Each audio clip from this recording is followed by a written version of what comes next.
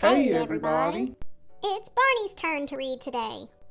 Today I'm reading Do Your Ears Hang Low by Jenny Cooper. And boy, does Barney's ears hang low. Let's get started.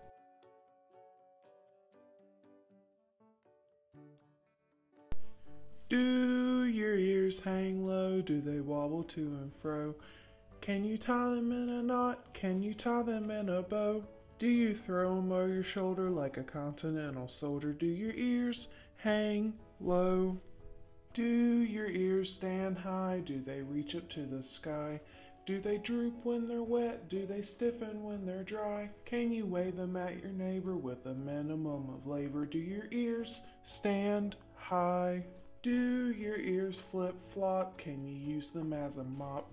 Are they stringy at the bottom? Are they curly at the top? Can you use them for a swatter? Can you use them for a blotter? Do your ears flip-flop? Do your ears stick out? Can you waggle them about? Can you flap them up and down as you fly around the town? Can you shut them up for sure when you hear an awful bore?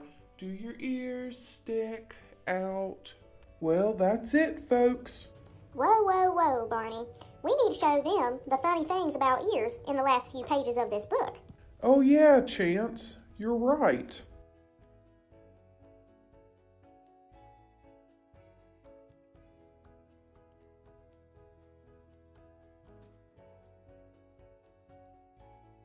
Now that y'all have seen that, have a good day.